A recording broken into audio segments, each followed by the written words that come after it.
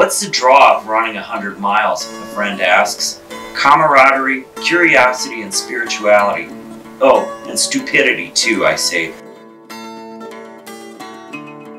And now I'm ready to run.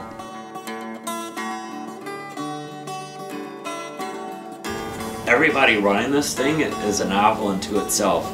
And so I said, I need to tell some of these stories. I'm a recovering drug addict and an alcoholic, a person in long-time recovery. I'm a survivor. On June 26, 2006, I was a broken and isolated man who no longer wanted to live, who couldn't imagine life drunk or sober, who just couldn't imagine living anymore. I knew my addiction was bigger than me, and I knew there had to be something in this universe bigger than it. I find that there is a lot of people who deal with mental illness, with addiction, eating disorder, those kind of things, drawn to that long-running game.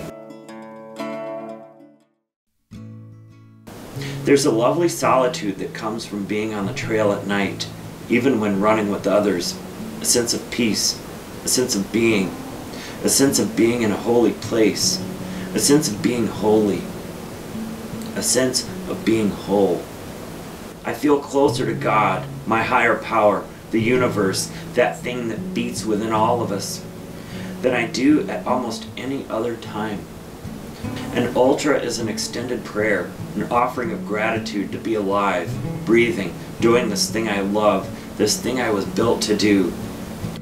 Running doesn't keep me sober.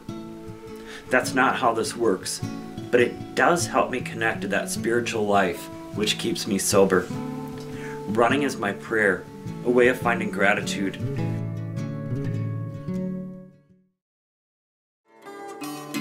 I kind of associate real miserable times with the weather. When you find the body's limits is where the misery piece is.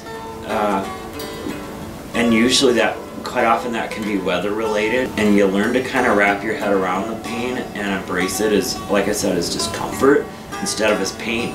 And just something that you move through. I do like that feeling, being exhausted. I will say when you go out and run for 6 hours, after 3 or 4 you feel like you can go forever, and there is a different kind of feeling.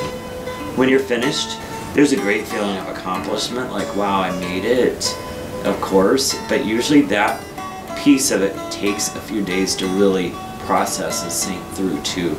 And that's why I love these things, because you don't know if you're going to make it at the start of 100, where a third of the people may make it to the finish line, and you don't know if you're going to be one of those people, and what you're going to encounter that day, either externally or internally, that you might be hopefully able to move through to get to the finish.